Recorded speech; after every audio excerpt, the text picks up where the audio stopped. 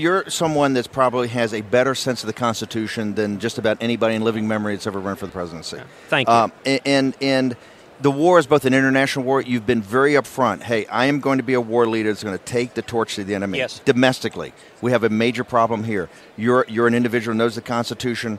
We have this huge problem. You heard Governor Huckabee said tonight about the mosque. How would you fight this war domestically here in the United States, giving your reverence for the Constitution? Right.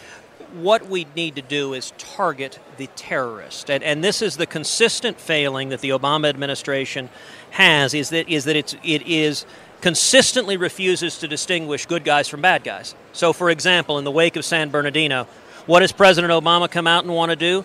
Take away the Second Amendment right to keep and bear arms of millions of law-abiding citizens. The gun control argument again. Right. That was not what caused the problem, and political correctness is not just a matter of semantics. It is blinders on this administration.